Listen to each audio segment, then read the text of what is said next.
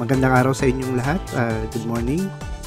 So, welcome to our course for this SEM, school year 2020-2021, second SEM.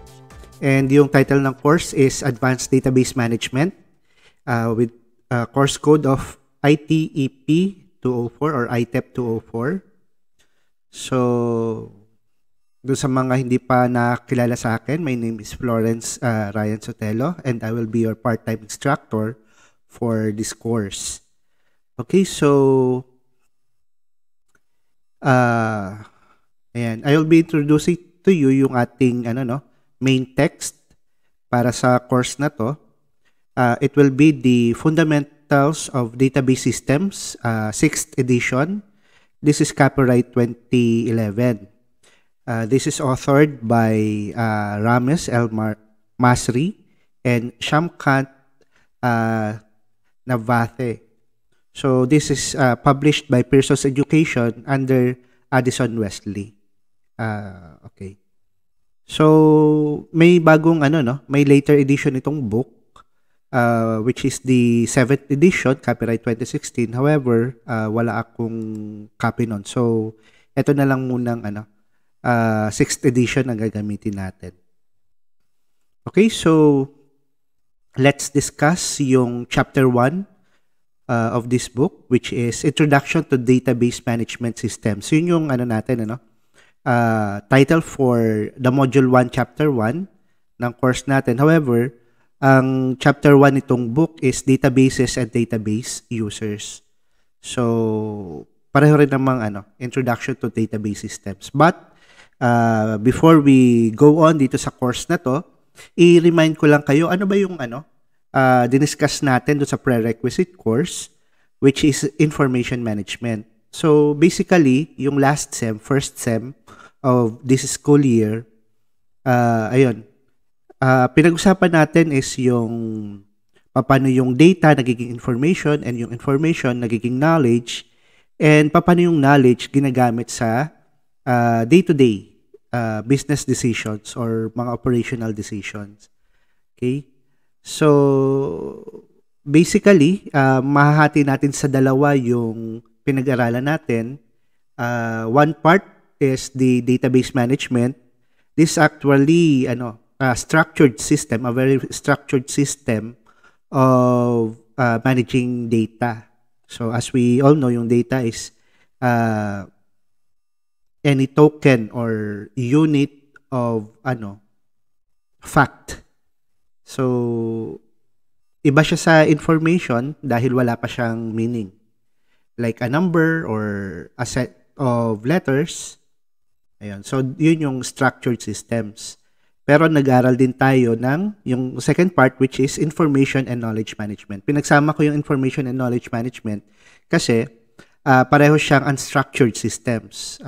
So, dun sa ginamit nating book, so as I've told you, medyo first time kong itinuro yung information management. However, I know the topic, pero yung paano na structure yung discussion, medyo naguluhan ako kasi may parts na business writing, which is another training dapat. Business writing siya. And may mga topics na in terms of information management, parang mali yung sa personal sa personal opinion ko, sa idea ko, is that medyo hindi siya dapat kasama doon sa technical part ng pinag-uusapan sa information management. But, ayun. So, natapos na natin yun. Yun nga, yung information and knowledge management, pinagsama ko kasi pareho siyang unstructured. Yun.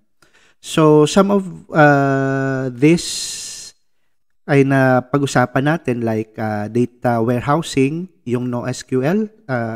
Yung NoSQL actually is another name for XML databases. Yun. So, kung nakapag-program na kayo ng databases using XML, yun. And then, yung unstructured calendars, emails, Ang hindi natin napag-usapan yung mga tinatawag na knowledge base, dapat na andun yun eh. Knowledge base, wikis, yung Wikipedia. Actually, unstructured, information and knowledge management yun. Discussion boards, etc. So, yun yung mga napag-usapan natin. And some of the things that we discussed ay nag-overlap with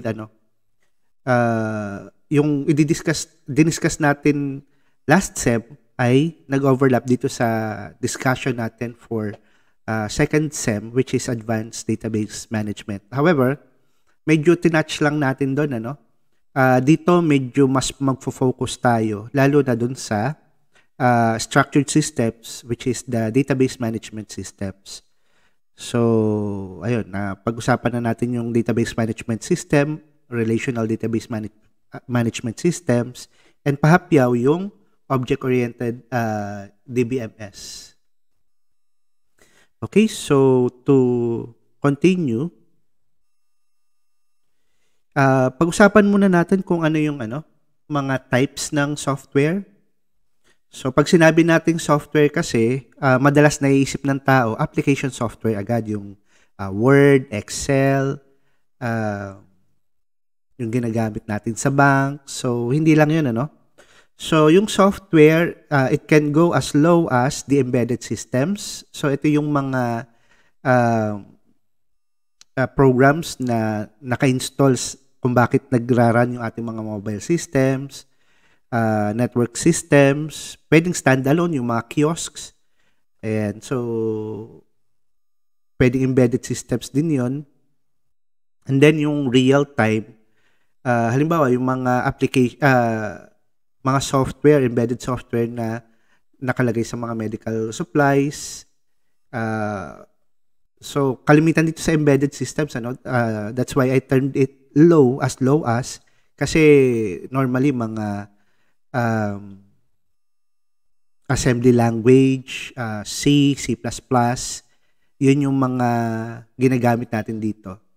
Medyo kasama dito yung Android systems, Ayan. Then after that, yung engineering or scientific, so like artificial intelligence, yung computer aided design or CAD, yan. And then another type is yung software systems, like yung language translators, yung compiler natin, compiler ng programming language natin at saka translators. Yan, kasama yan sa language translators. Then operating systems, OS, so yung mga Windows, iOS, Symbian, etc. Then utility programs, yung pang-check ng virus, pang-check ng disk natin, pang-compact pang-compress ng data sa disks natin, and utility programs yan. And then device drivers. Device drivers, ito yung nagpapatakbo ng, so yung printer natin may embedded systems yan, tapos kailangan natin ng driver para yung embedded system ng printer ay makipag-usap sa computer natin or sa mobile devices natin or sa network natin. Ayun, so hindi lang printer, yung mga mic natin, headphones, so yung mga peripheral devices na inilalagay natin dito sa sa mga computer natin. And then finally, yung pinaka malapit sa mga ginagamit natin, yung application software. So meron tinatawag na off-the-shelf, yung nabibili natin na nakapackage na, called general application packages. So may dalawang categories ito, general purpose and special purpose. General purpose, yung mga office productivity applications kagaya nga ng Word, Excel, PowerPoint. So yung Google version nito is Google Spread, Google Word, Google Sheets, ayan. Google Slides, ayan. And then customized, yung special purpose pala, Special purpose, ito yung depende sa mga sa business line, ano, or ano, business function. Like, meron tayong inventory systems, and special purpose na yan. Yung enterprise resource planning, ERP, mga, anong tawag dito? Customer management system or CMS. Ayan. So, mga special purpose na yan na, kumbaga, constructed to fulfill some business functions. Ayan. And then, another is yung customized applications. So, yung general at saka special kanina na application packages, minsan kasi sa malalaking mga companies, hindi na siya kasya. Merong kailangan i-customize para doon sa specific na business. So, yun yung customized applications. Normally, mga special purpose ang ginagawa natin customized. Ano? Ayan. And then, ang pinakahuli yung online applications. So, all in all, lahat ng nabanggit na ito na software systems ay gumagamit ng data. Pero magkakaiba lang. Like, some of these gumagamit ng data files. Meron yung tinatawag na CSV or comma separated values. And then, yung kilala natin, database management systems. Okay? Okay, so continuing on, etong slide na to is, pinapakita ko sa inyo yung most popular use of databases. So, this is the business information na triangle. So, makikita natin sa ilalim yung four major parts of a business. So, sales and marketing, manufacturing and production, finance and accounting, and then human resources. So, bakit pinapakita ko sa inyo ito? Kasi mostly, syempre, pagka magde-develop ka ng isang project, software system, normally, ginagawa natin yan for a profit. It is, yung software development is a business. So, sino yung usual na nagpo-provide nitong financial na part? Syempre, yung mga businesses.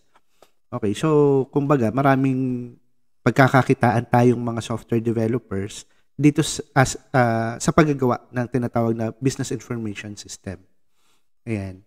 So, ulit, merong 4 na major parts ang businesses.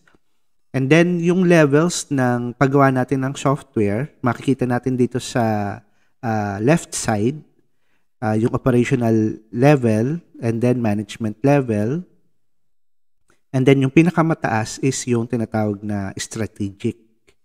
So, yung operational level, tingnan natin yung katapat niya dito sa kanan. Makikita natin sa operational level, ang mga ginagamit natin dyan na software, yung tinatawag na Transaction Processing Systems or TPS. Ayan, TPS. And then, dun sa management level, meron tayong dalawa. Yung una, yung tinatawag na Management Information Systems or MIS. So, yung MIS, basically, pinagsama-sama natin na, na mga transaction processing systems, And then, yung mas mataas sa MIS, yung tinatawag na Decision Support Systems. Ayan. So, yung Decision Support System, ito yung tumutulong sa MIS para mag-advise sa mga managers. Normally, yung level ng employee na gumagamit nitong mga software neto ay magkakaibang levels din, Sa transaction processing system, normally, mga staff natin yan, rank and file, kung tawagin. Then, yung next level,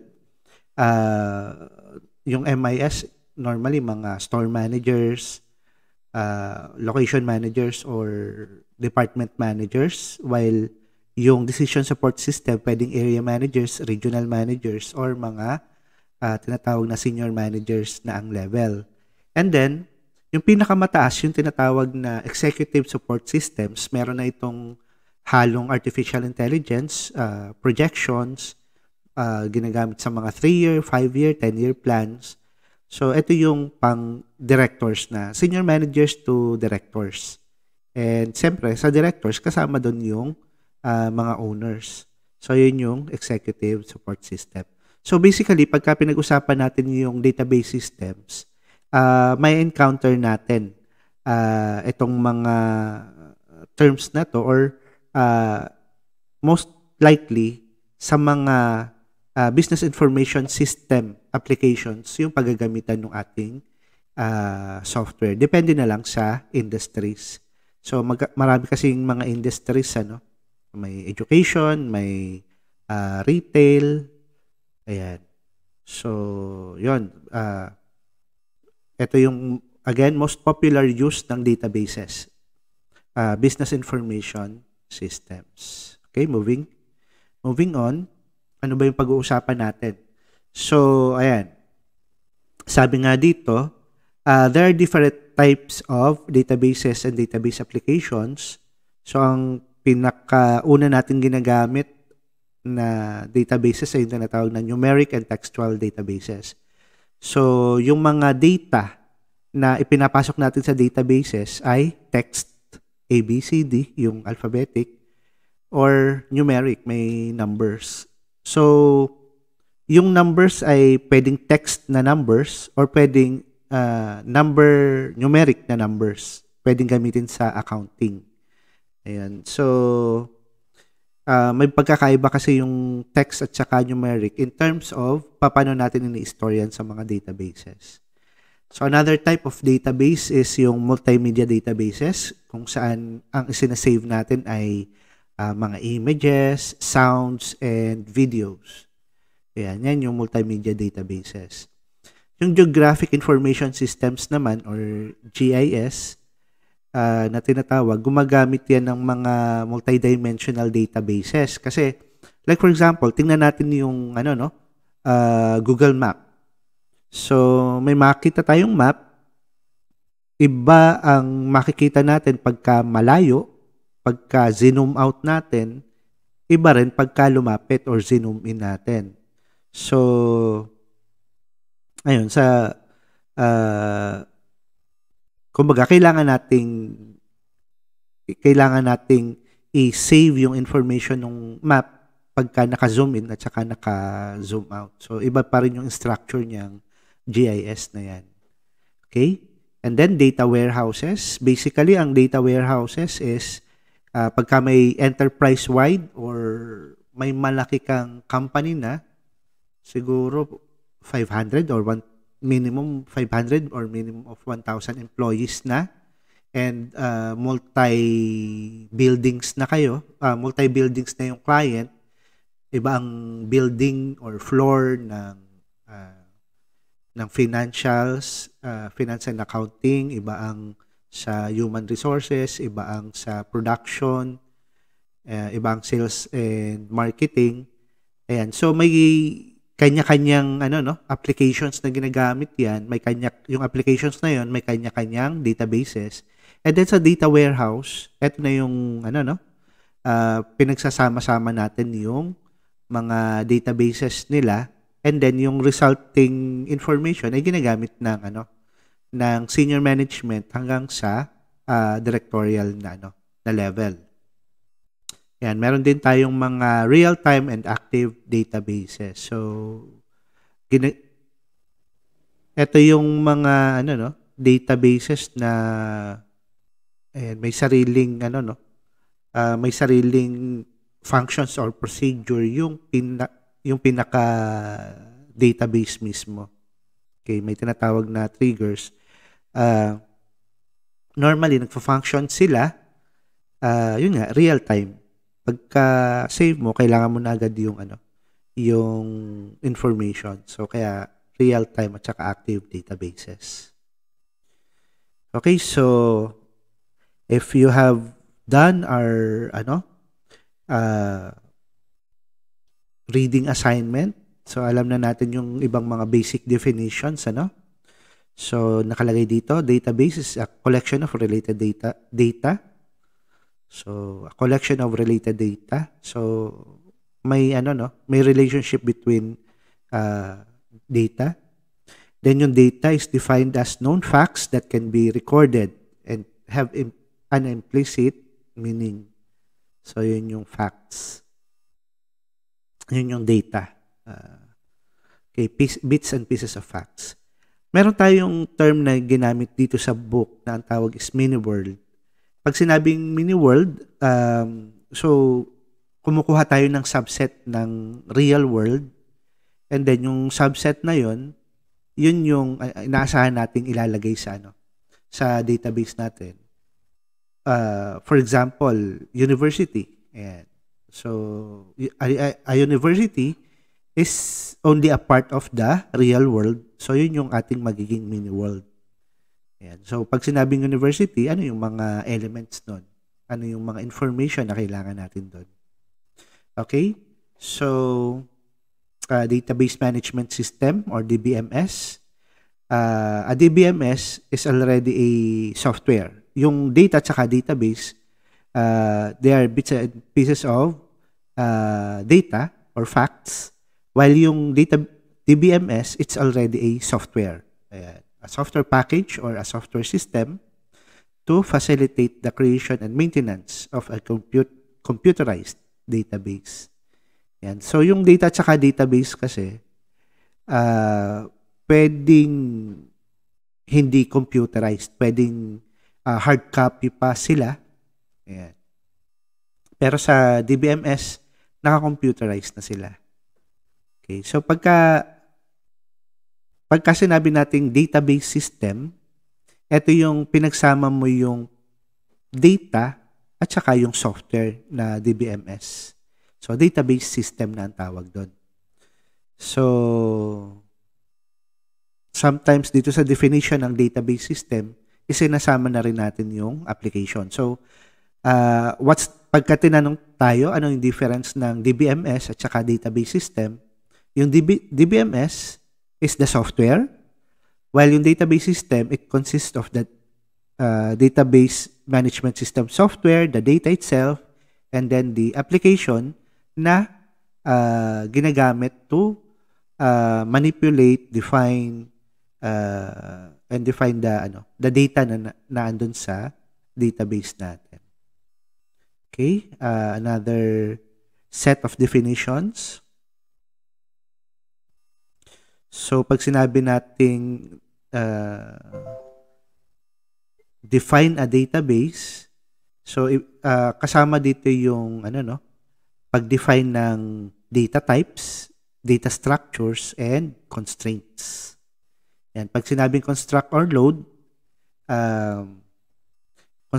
the database, edit natin yan. Okay, typical database management systems functionality. Ito yung functionality ng DBMS natin, So, yung DBMS, again, it's a software to manipulate data. Pero, ito yung mga functionalities niya, yung DBMS, ginagamit natin sa pag-define ng database. So, ibig sabihin, dinidefine natin yung data types, yung data structures, at saka constraints ng elements ng database natin. And then, ginagamit din natin yung DBMS to construct or load the database on a storage medium. So, secondary storage medium. Kasi, tandaan natin, ano yung memories na ginagamit natin sa computer. Merong RAM, merong ROM, at merong secondary storage, kagaya ng mga disks. Hindi na naman gumagamit ng drums ngayon, So, at saka yung, solid state na drives natin. Okay, so yung DBMS natin, pwede nga palang yung storage medium natin ay on location or pwedeng off location. Pwede hindi wala dun sa office mismo, kagaya ng cloud systems. Ayan. So, kasama dun sa functionality ng DBMS, yung pag-construct at saka pag-load sa secondary medium. And then kasama din sa functionality yung manipulation ng database, kagaya ng querying, so para ma-view natin yung laman ng database, and then generating reports, and then update ng database kagaya ng pag-insert ng content, pag-delete, at saka pag-modify ng mga laman ng database natin. And then kung kailangan ng concurrent processing, ibig sabihin ng concurrent, magkakasabay. Ayan. So, may nag-a-add habang may nagdi-delete, habang may nag-query or may nag-review ng data. So, ang tawag doon is concurrent processing and sharing. Ayan. So, ito ay functionality rin ng modern na database management systems. So, tandaan natin, kung halimbawa 100 users or 1,000 users, yung sabay-sabay na nag-process do sa database, kailangan yung consistency, data validity ay na-check ng database management system. Kasi baka, halimbawa, yung sa ATM, may nag-deposit, malapit na mag-zero balance yung account, tapos ay may magwi-withdraw, so dapat hindi na makapag-withdraw yung gusto mag-withdraw hanggat walang nagdi-deposit. So, yun, concurrent processing. Dito pumapasok yung data consistency and validity. Other features ng database management systems: protection or security measures to prevent unauthorized access. So, dito pumapasok yung hacking na tinatawag. Ang isang nakakatawan na sitwasyon ay yung nakuha lahat ng data ng COMELEC ng Pilipinas. So, yung mga nakapag-register nung bago mangyari yung hacking. So, most likely, yung information natin ay nakuha na ng iba and pwedeng may telephone number ba yan? So, pwedeng may tumawag sa atin na hindi natin kakilala, or ang nakakatakot ay yung gamitin yung pangalan natin para sa kanilang convenience. Isang naranasan ko, so may gumamit ng pangalan ko na yun yung iniregister nila sa, for example, sa Globe. Tapos ay kumbaga, kumuha ng subscription ng landline under my name. So, ako sinisingil ng Globe before. Pero, yun nga, may naman yun may mga workaround. So, nagpasa lang ako ng document proving na hindi ako yung tao na yun. So, hindi ko kailangang bayaran yung bill na sinasabi nung na nakaregister dun sa company, dun sa Globe. Isipin mo yan, Globe lines na pangalan sa'yo, tapos pinababayaran sa'yo, hindi naman ikaw yun. So, yun yung pagnanakaw ng personal information. And then, other features include active processing to take internal actions on data. So, ito yung pag-update or pag-update or pag-delete ng information. Ayan. And then, presentation and visualization of data. So, merong database management systems na on the database management software level pa lang ay pinaprocess na itong presentation and visualization of data. Pero normally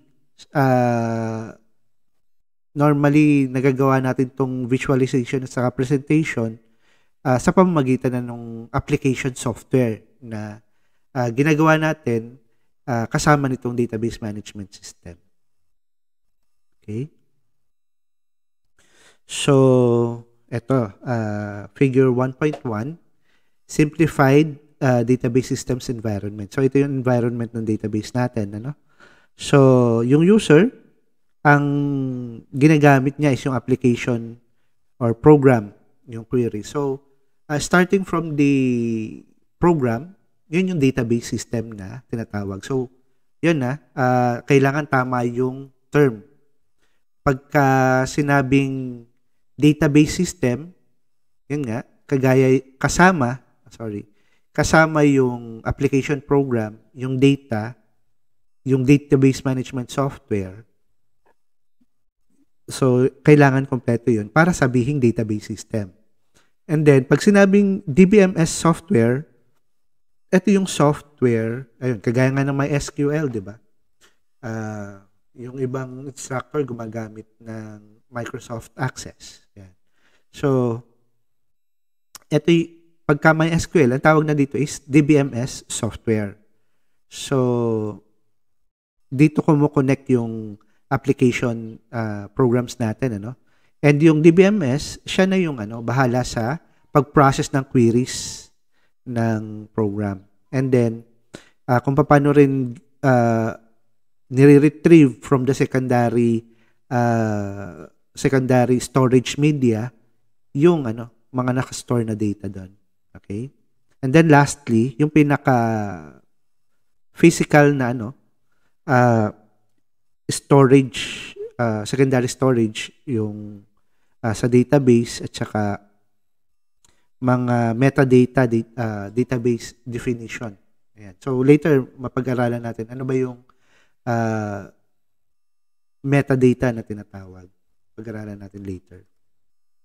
So again, yun yung tinatawag na database systems. So huwag kayong magkakamali what are the differences or what is the difference between database system and DBMS software. Okay, so example of a database. So again, mini world is a subset of the real world. For example, university. Ayan. So pag kinuha natin yun yung environment natin. And then yung entities or elements na pwede natin kuhanin doon sa university mini world, yung students, yung courses, sections, departments, instructors.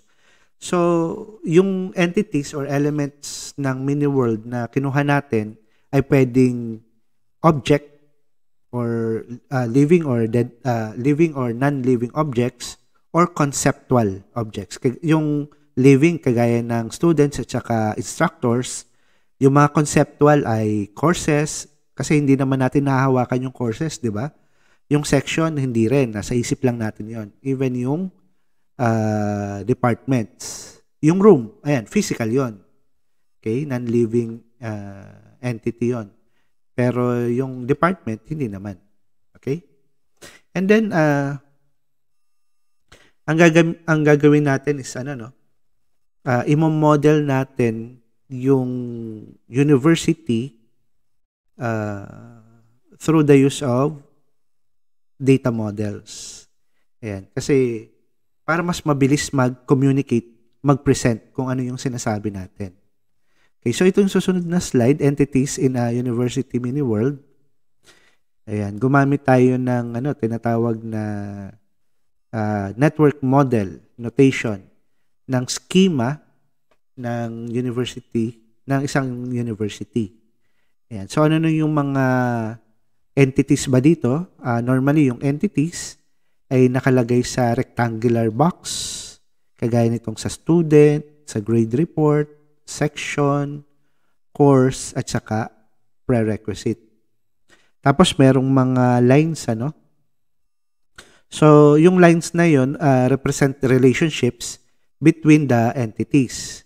So, ano yung title ng relationship na yun? Kagaya ng student relating to grade report, ang tawag doon, student grades. Yung relationship na student grades. Yung section at sa grade report, section grades. Course to section, ang relationship niyan is course offerings. Then, yung course has a prerequisite and prerequisite is a prerequisite of the course. Ayan. So, yun yung relationship. Yung ginamit na relation notation dito, itong arrow, is yung ownership,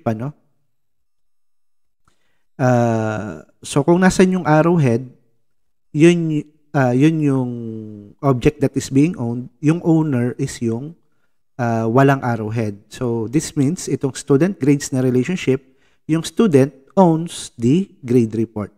Yan. So pagka yung student ay nagmay-ari ng grade report, ang tawag doon ay student grades. Yung section, pagka nagkaroon ng grade report, ang tawag doon ay section grades, etc. So yan. Modeling, this is again a network model of the schema, network model of a university. Okay, so yan. So itong next slide is actually pinaliwanag lang yung schema natin kanina, no? Yung network model. Sections are of specific courses. Students take sections. Courses have prerequisite courses. Instructors teach sections. Courses are offered by departments and students major in departments. And so, tingnan lang natin yung kaninang slide, mag-back lang tayo, tingnan ulit natin yung network model. So, yun yun. Yun yung dinidescribe nitong current slide natin. Okay, main characteristics of the database approach. So, bakit tayo gumagamit ng database? Because merong nature ang isang database system na self-describing. So, a database management system or DBMS catalog, yung tinatawag na DBMS catalog, stores the description of the database. So, another word for this DBMS or term for this DBMS catalog ay yung tinatawag na metadata. Ayan. So, descriptions ng database. This allows the DBMS software to work with different databases. So, isang database software, pero kahit anong database, pwede natin i-load. And ma-i-interpret naman ng database software yan. Database management software. So, insulation between programs and data. So, this is also called program data independence. This allows changing data storage structures and operations without having to change the DBMS access programs. Yan. So, itong sinasabing insulation between programs or data independence, program data independence is that depende sa structure pa rin ng database management systems natin ito, no?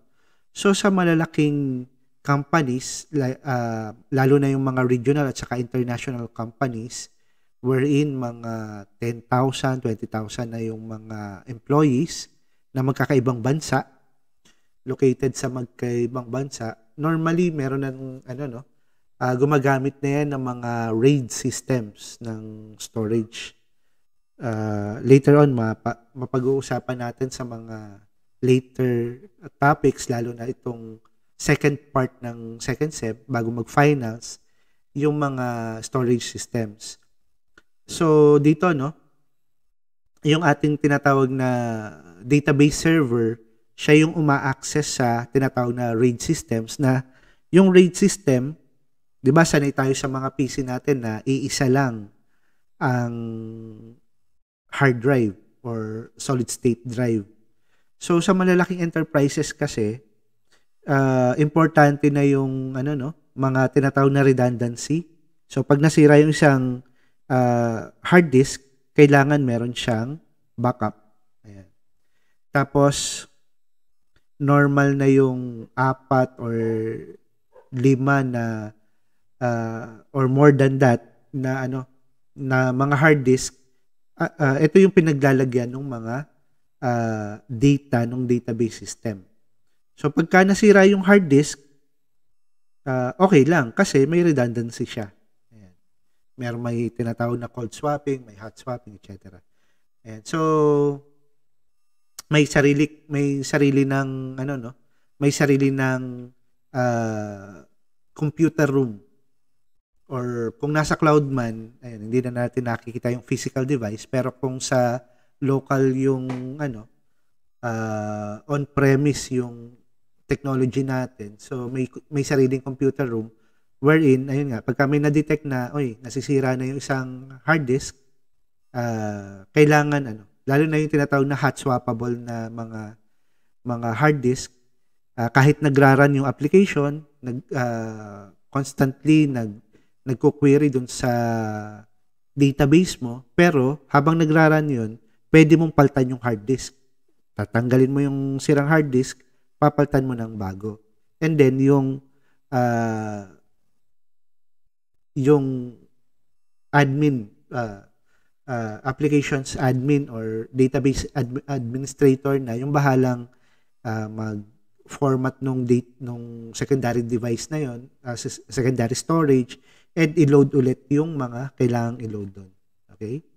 So, yun, it's insulation. So, ibig sabihin, may nasira man, hindi nawawala yung data. Kasi pagka halimbawa, ikaw yung programmer, ikaw yung database administrator, tungkol sa mga loans or mga utang, tapos yung hinahandle mong database, tapos biglang na-wipe out mo lahat, ay patay. Malulugi yung bangko na kliyente mo. So, hindi natin alam kung anong gagawin gigisahin ka ng buhay ng kliyente mo dahil yung lahat ng information nila ay nawala mo, na-erase mo. So, program data independence. Okay, so nandito sa slide ng figure 1.3, yung example ng ating database catalog. So, again, ito yung definition ng database natin. So, makikita natin, ayan, relation. Pag sinabing relation, ito yung tinatawag ding entity. Or, in other words, ito yung table natin, data tables natin. So, yung student table, student entity, student relation, makita natin may 4 columns. And then, dito sa susunod na table, yung columns na table, may nakalagay sa kanan na belonging to relation student. So, si student ay may 4 na columns. Ano-anong pangalan nun? Name, student number, class, at saka major. Tapos, may nakalagay na data type, character. Tapos, gano'ng kahaba yung character, yung length ng characters na yun. So, may 30 characters yung name. Yung student number ay 4 characters lang. And then, yung class, integer, 1 character lang. And then, yung major, may nakalagay na major type. So, hahanapin pa natin yung definition. Ano ba yung major type? Ayan. Then, merong course. And then, pinakailalim is yung prerequisite. Yung X at saka N, kumbaga, whatever data type yung naka-assign sa kanya, etc. etc. Then, sa ilalim na is mga puro dots, ito, medyo side comment lang, Pagka sinabi nating dot, kailangan 3 lang yon, hindi 4. Ito kasi 4 ang nakalagay. So, yung 3, ang tawag na doon, yung 3 dot na magkakasunod, ang tawag doon, ellipsis, So, pag gumamit tayo ng ellipsis, 3 dots lang, wag 4 or 5. Dapat 3 lang. Okay? So, may mali, hindi inedit ng tama itong book. So, sorry for that. Okay. Dali lang. Linisin ko lang itong slide habang dinidiscuss ko sa inyo. Okay, next. Ayan, ito namang figure 2.7, pinapakita sa atin yung logical 3-tier client-server architecture. Pag-usapan natin later yung tinatawag na 3-tier architecture at saka yung client-server architecture. So, makita natin, So, may client level, may application or server or web server level, at pinakailalim is yung database server. So, pwedeng magkakaiba na computers yan. Client computer, application server, web server na computer, and then pinakailalim yung database server na computer. So, pwedeng 3 computers yan, pwedeng isa. Pero kung isa lang, syempre limited yung pwedeng gawin. Kaya natin pinagkahiwalay ng computers para mas maraming users ang maka-access. So makita natin merong column A, merong column B. Sa column A, ito yung tinatawag na application elements. So sa client, makikita natin yung GUI, graphical user interface, yung mga forms, mga reports, or kung mobile naman ito, web interface. Ayan. So yung GUI kasi is yung makikita natin sa computer lang mismo. Samantalang yung web interface, gumagamit tayo ng web browser, And then yung application server or web server, nandito yung application program or web pages. And then sa ilalim yung database management system na software. So ayan. So ito yung isang column. Another column, ito pagka for example, ang gamit natin ay Java programming language. Na hindi mobile, hindi Android yung gagamitin natin. So web applications ang gagamitin natin. So meron na tayong may encounter na tinatawag na application architecture. Ayan. So hindi tayo free na kung ano-ano lang na ang gagawin natin. May kailangan na tayong sundin na tinatawag na application architecture. For example, sa Java, yung mga popular na MVS or model, view, MVC pala. Model view at saka controller na architecture, kagaya ng tinatawag na struts. Ano ba yung struts pa kasi yung naabutan ko mga year 2000, pero may mga bago na naging Spring. Ewan ko kung ano na yung sumunod sa sa Spring. Ayan. So merong merong part na sa presentation layer, which is yun nga nandito yung GUI, mga web interfaces, kagaya ng dito natin gagamitin yung JavaScripts, normally mga scripting language, HTML, yan, nandun sa presentation layer.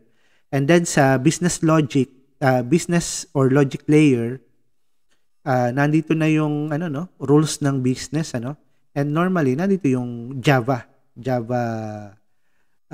na programming language ginagamit natin.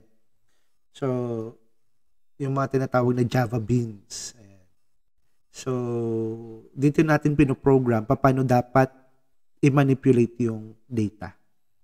And then database service layer, so nandito na yung mga SQL na scripts natin. Ayan. So mga advanced na topics na yan, but ito yung yung idea ng tinatawag na three-tier na client-server architecture. Na before yung mobile systems natin, ito yung popular. Okay, so main characteristics of the database approach ulit tayo, yung tinatawag na data abstraction, data model. So this is used to hide storage details and present the users with conceptual view of the database. So hindi mo na kailangang malaman kung ano yung data structure sa sa storage device. Ang makikita mo na lang is yung table format. Yung definition kanina, yung schema. So ano yung entities, ano yung columns or attributes, etc. And then support of multiple views of data. So each user may see a different view of the database which describes only the data of interest in that user. So like pagka ikaw yung magkakaiba yung users natin, merong for example sa isang university, merong view, may sariling view yung registrar's office, may sariling view yung student, may sariling view yung instructor. Ayan. So kahit magkakaibang views yun, ayan, sinusupport pa rin ng ating database system. And then, sharing of data and multi-user transaction processing. Yan, ito na yung tinatawag na online transaction processing, OLTP. So, mas popular na kasi ngayon yung, yung through web na, Pero meron kasi before na dumadaan lang sa mga networks natin. So, ang importante kasi dito sa sharing of data, yung tinatawag na concurrency control. Ang nagiging problema kasi doon sa concurrency control na tinatawag, pag hindi minanage ng database management software natin, pwedeng yung tinitingnan natin na data ay na-delete na pala. Or halimbawa, dalawa kayong magwi-withdraw ng pera. Dalawa kayo na may hawak yung account. Kunyari may asawa ka na, ikaw at saka yung misis mo. So for example, yung balance ay 5,000. Si misis mo, withdraw na yung 5,000. Ikaw magwi-withdraw ka ng 1,000. So, nagkasabay kayo. Okay? So, ano ngayon yung magiging proseso ng transaction? Sino ba mauna? Yung misis mo or ikaw? Kunyari, lalaki yung kausap ko. So, kung lalaki ka, so yung misis mo. Kung babae ka, yung mister mo. So, kung sabay na sabay kayo na mag-a-access nung bank account, sino yung unang patutuluyin ng ating database management software or yung database system. So, yun yung tinatawag na concurrency control. Yung decision na yun ay bahala na si DBMS application software. Unlike kung ang ginagamit pa natin ay, for example, mga flat database or file databases, yung dating CSV, comma separated value, wala siyang concurrency control. So, sabay kayong magwi-withdraw, magkakaroon tuloy na balance na negative. Pwede ka ba naman sa bangko na magkaroon ng negative balance? Diba hindi naman pwede yun. Hanggang zero lang talaga yung balance. So, yun yung concurrency control. So, yun yung isang characteristic ng database approach na pwede nating maging sabihin na advantage ng paggamit ng database management system. Okay, doon naman tayo sa iba't ibang users. Sino-sino ba yung users ng isang database? So, another term or title na ginagamit natin to refer to sa users ay actors on the scene. So, users may be divided into those who use and control the content. So, bahala lang siya dun sa content, which we call actors on the scene, and those who enable the database to be developed and the DBMS software to be designed and implemented. Ang tawag naman doon is workers behind the scene. So, actors on the scene and workers behind the scene. So, yun yung dalawang klase ng users daw. Okay, so figure 2.3, pinapakita lang dito yung relationship doon sa ano yung mga functions or mga services na ina-access nitong mga users, different users from the DBMS, Database Management System. Okay, so ano yung mga database users? So, actors on the scenes, pwedeng database administrators. So, sila yung nag-authorize ng access. Sino yung pwedeng mag-access ng database? At saka, kailangan may tinatawag na paper trail, So, kilala kung sino-sino yung mga nag-a-access ng databases. Kung hindi, may mananakaw na data. Okay. So, coordinating and monitoring the use of the database and its contents. Acquiring software and hardware resources. So, yung database administrator, siya yung bumibili ng ano ba yung mga hardware at saka operating system and database management software na kailangang bilhin. And control of the use and monitoring the efficiency of the operation. Meron din tinatawag na database designers. Sila yung gumagawa ng SQL dependent on ano yung na-analyze from the requirements of the user. And end users, ito naman yung nagko-query, gumagawa ng reports kagaya ng clients, ng, for example, meron tayong tellers or frontliners, and syempre yung mga manager nung gumagamit nung database management system. So, for example, bank manager or sa registrar is yung head of registration, sa finance ay yung accounting head, etc. And then yung casual users, ito yung occasionally ginagamit yung database when needed. So ito yung normally mga clients natin. And then naive or parametric users. So ito yung mga mga lolo't lola natin na hindi tech savvy na gumagamit ng database natin na normally kailangan ito yung hindi sila tech savvy. So dapat pati sila ay kaya rin gumamit ng database system natin. Ayan. So casual, naive, sophisticated, ito naman yung kumbaga inclined sa gumamit ng technology kagaya ng business analysts, scientists, engineers na kahit bago pa lang yung software, alam nila kung paano gamitin. At lagi nilang ginagamit yung database system. Meron din yung tinatawag na standalone. So ibig sabihin hindi nakabit sa isang network yung ating database. Ayan. So mostly yung gumagamit ng Microsoft Access at saka Excel, ito yung ginagamit yung mga standalone. Or ang tawag sa kanila, yung gumagamit ng Excel at saka Access ay mga standalone users.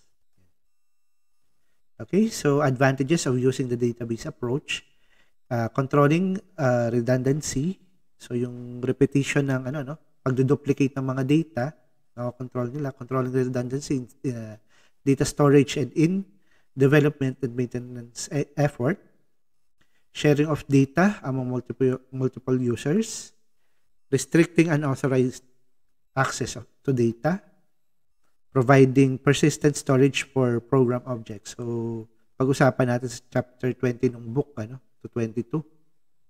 Providing storage structures for efficient query processing. So, mostly ang ang advantage ng database approach is itong secured access. Kasi yung ating mga database management systems may normally may level of security na ginagamit. Although sophisticated ngayon yung mga hackers, medyo kailangang dagdagan, but at least on the database level, meron na. Other advantages of using the database approach, providing backup and recovery services, multiple interfaces to different classes of users. So lalo na ngayon, dapat yung database system mo is accessible sa PC, desktop, laptop, pwede rin sa tablets at saka mobile phone. Ayan. So sa database approach, mabilis nang gawin yan. Representing complex relationships among data, enforcing integrity constraints on database, and drawing inferences and actions using rules. So sa SQL meron kasing mga rules na paano dinidefine itong mga rules na to. Okay, so tree schema architecture figure 2.2, yung end users, makikita yung external view. Ito yung tinatawag na external level. And then from the external level, imamap yan papunta sa conceptual schema. So yung forms natin, kailangan related yan dun sa mga uh, data definition na ginawa natin. And then yung conceptual schema, nakamap yan internally para ma-access yung internal schema para ma-store dun sa secondary device, storage devices natin. Okay? So, napag-aralan naman natin yung internal schema natin sa sa data structures. Paano naka-structure, paano sinosort yung ating mga data. Mga binary tree, ayan. So, yun yung related sa internal schema natin. So, dapat yung conceptual schema natin, yung SQL, ay nakamap yan dun sa ating internal schema. Okay? Sa figure 2.6 naman natin, two-tier client-server architecture. So, ito medyo lumang architecture. Kailangan ko lang ipakita sa inyo. Ang pinagamitan nito is yung mga bus type na network. Alam ko hindi nyo na naabutan yung mga coaxial cable. Okay, so yung 3-tier kasi is kung napag-aralan natin yung mga data networks natin, meron tinatawag na star network, which is gumagamit ng data hub. Itong bus type naman na communication network, gumagamit ng coaxial cable, yung ginagamit natin sa cable TV. So, yun. And then, may kanya-kanyang site lang na kabit yan. Client with a disk, then server, and then server and client. So, mabagal pa yung computers nito, no? So, to appreciate lang yung legacy. Ito yung mga luma na systems natin. Okay, additional implications of using the database approach. Potential for enforcing standards. So, mas mabilis na, gumamit ng or mag-define ng standards kapag database approach, unlike sa mga non-database approach. Next is yung reduced application development time. Dahil nga very rigid yung structure ng database management system natin or database system natin, mas mabilis yung pagde-develop, unlike pagka hindi database ang gagamitin natin. Okay? So, flexibility to change data structures. Mas mabilis mag-edit ng definition, ng schema. Availability of up-to-date information. Mas mabilis mag-update ng information or ng data sa database approach. And then, economies of scale. Meaning, ang database kasi mas mabilis i-update. Pag lumaki na yung data requirement mo, for example, 1,000 lang yung employees mo, then naging 10,000.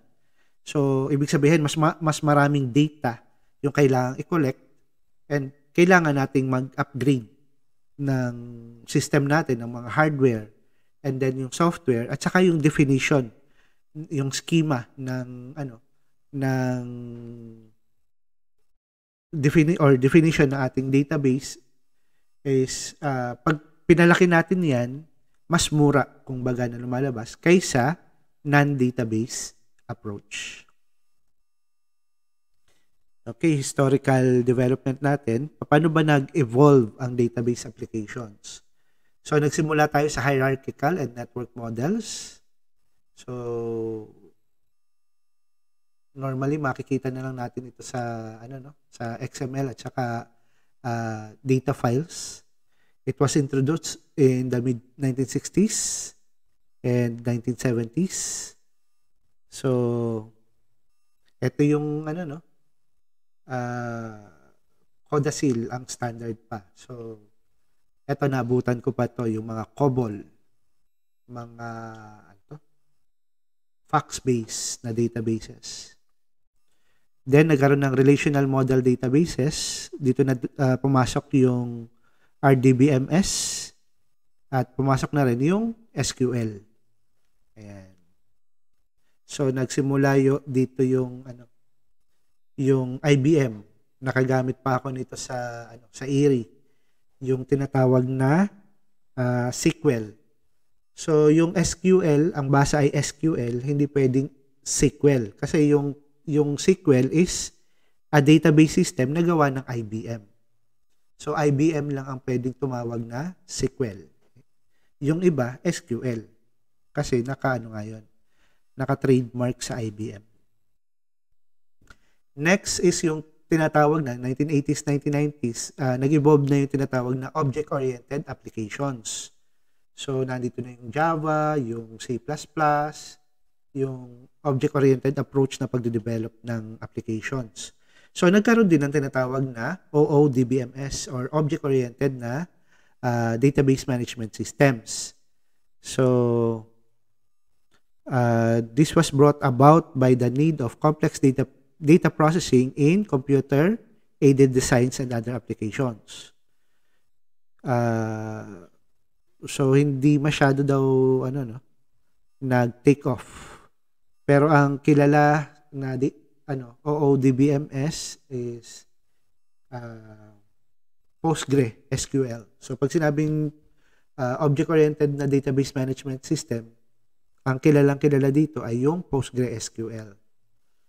Okay, another open source siya na kagaya ng MySQL, pero ang MySQL kasi hindi siya OODBMS. Hindi siya specialized sa OODBMS na applications. And then yung pinakabago, yung data on the web and e-commerce applications. So, web contains data in HTML with links among pages. Hopefully, before kayo gumraduate ng BSIT, ay maranasan yung mag-program gamit ang XML. Ayan.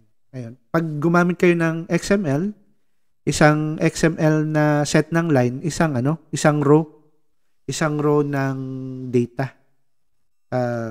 So later pa kasi natin mapag-aralan kung ano yung mga terms na 'yon, Pero isang row ng isang table ang bawat isang XML na set of lines. Ayan. So may tinatawag na so yung usual na database natin at merong tinatawag na extended capabilities ng ng database. Ayan. So, new functionality na in-add sa DBMS ay yung scientific applications, image storage and management, lalo na sa sa mga medical applications. Meron kasing mga medical applications na halimbawa kailangan ng yung X-ray nakalagay dun sa sa database applications mo. Ayan. Kaya kailangan ng image. Audio and video data. So, isa nga sa advancement sa exploration sa space, sa NASA, for example. Yung bagong pinadala na rover, yung sasakyan sa Mars, ay nakaka-collect na ng audio. Hindi lamang, dati kasi images lang ang nakukuha, then nagkaroon ng video. Ngayon, even sounds ay nanggagaling na sa Mars. Nakukuha na natin yon. Another na bagong capability ng database natin is yung data mining.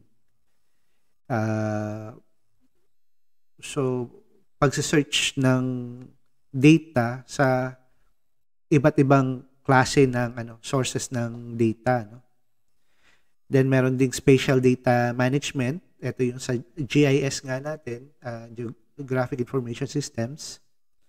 And then time series and historical data management. Lalo na kung nasa corporate world and meron tayong mga calendar systems. So, pag magse-search tayo,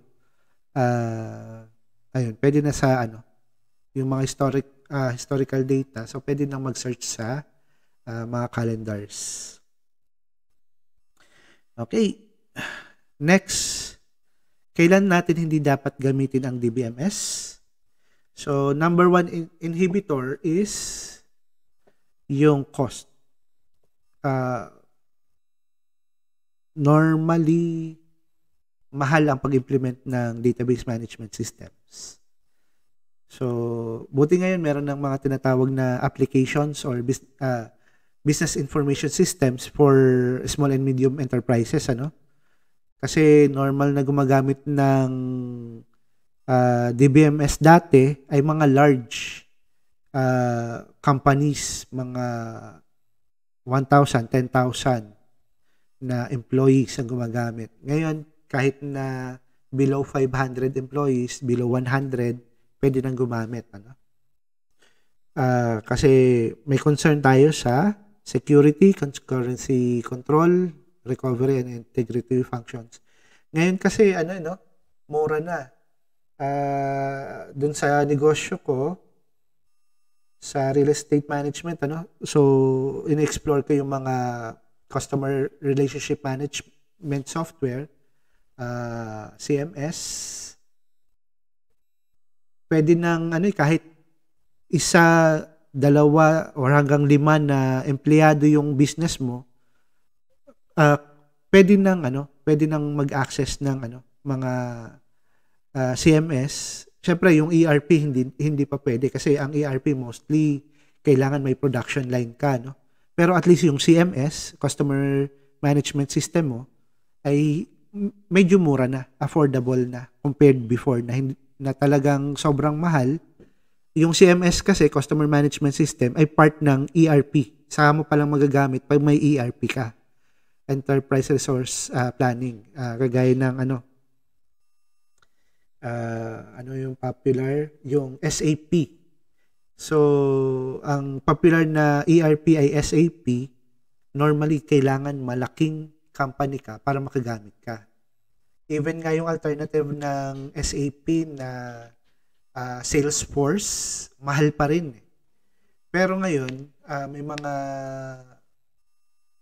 mga free na CMS kagaya ng Bitrix, kagaya ng yung orange ang logo. And I forgot. Pero ayun, affordable na ngayon yung mga gumagamit ng DBMS na business information systems. And then when DBMS may be unnecessary,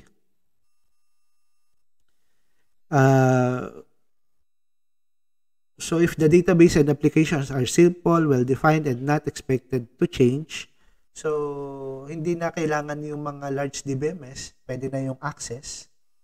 Ayan. Lalo na sa mga standalone. Normally, mga access lang yan. MS Access or pwede ng Excel.